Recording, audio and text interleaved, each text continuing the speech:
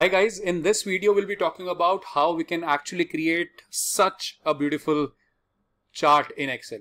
Amazing latest chart. It is available from Excel 2016. So if you have Excel 2016, 19 or using 365, you can actually create such amazing chart in few seconds. You're just having some data, geographical data, and then some values along with it. As I have some data related to India, I'll be showing it to you in detail, and some population census data. We'll be plotting the same onto this amazing chart.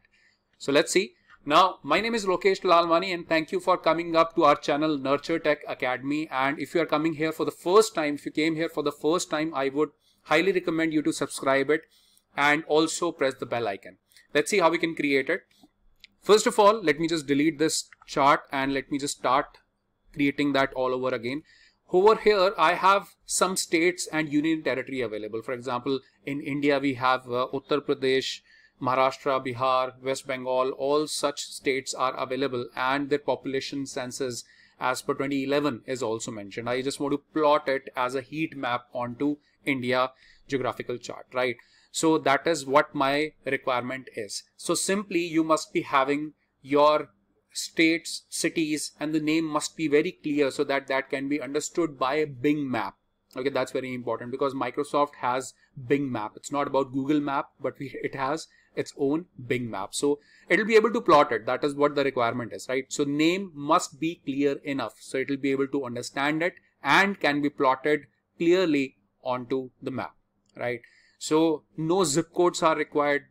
Nothing is required. We'll simply select it. I'm just selecting the same. I've taken out this data from Wikipedia, by the way. So I'm selecting the data, two columns. One is the state and one is population. And after the same, I'll simply go to Insert tab. As I'm using Excel 2019, so I have that feature available. If I go towards the right, you will notice in the charts group, we have maps. There is a globe icon available there. So that icon may vary depending on the version of Excel you are using. I will go to maps and there I have this filled map, and clearly by just going over there it is creating that map. There is nothing if I go over there as more map charts because we don't have other map charts available. I have another option which is 3D map. I'll be talking about that in a different video, which is also very amazing, but right now it'll be just a flat map but kind of a heat map for us. So I've clicked onto the same and there we go. Boom. I am having this map with me over here. Now you will notice a couple of things at the top. We have some design and format option available, right?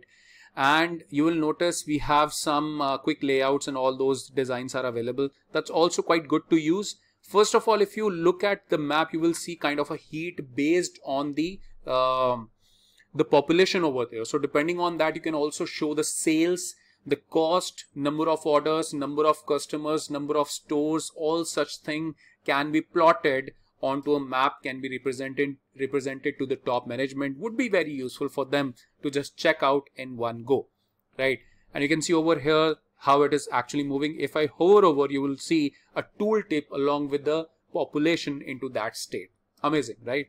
And few more options are available. If I go to this plus sign, we have the data labels. If I choose it, it will be very crowded, by the way. So you can actually show this in another form also. It's completely up to you. I won't be showing that because I would like to rely on the tooltip that works for me, right?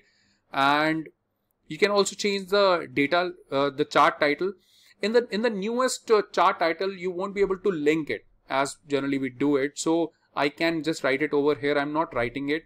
I want to show few options to you quickly. In this case, if you see, we have some designs or styles which are available. As you can see, if I hover over, you can see all such designs available, right?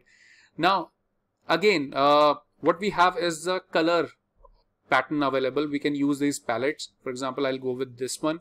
You can simply change as per the color theme that your company follow. It also looks quite good. Okay, you can go with that. One more thing I would like to show you is the quick layout. So sometimes you may need to change few things here and there. Maybe the legends, maybe the chart title, how it looks like, the actual chart,